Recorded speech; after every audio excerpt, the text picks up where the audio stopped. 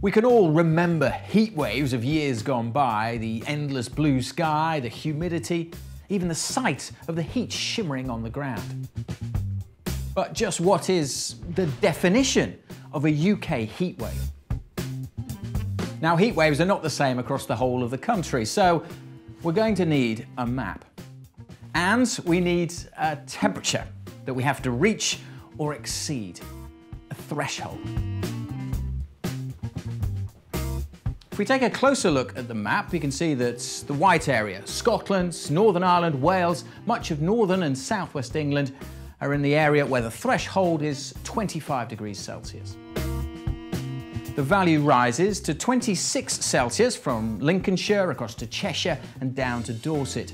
And then for the Midlands, East Anglia and the home counties, it's 27 Celsius and up to 28 Celsius in the London area.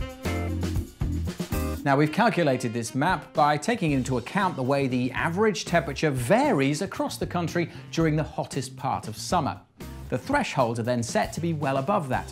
A heat wave needs to be something exceptional.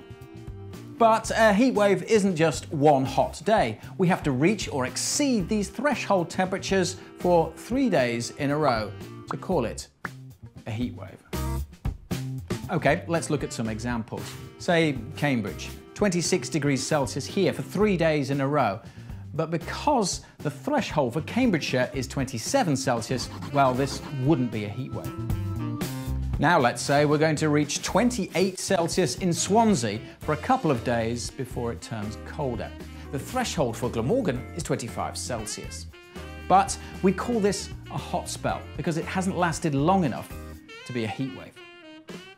But then 25 degrees Celsius or more for 3 days in a row in Dundee, well, that would be a heat wave because it's above the threshold and it's lasted long enough.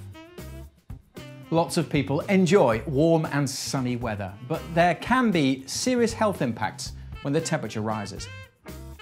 We work closely with our partners to help keep the public safe when the mercury rises.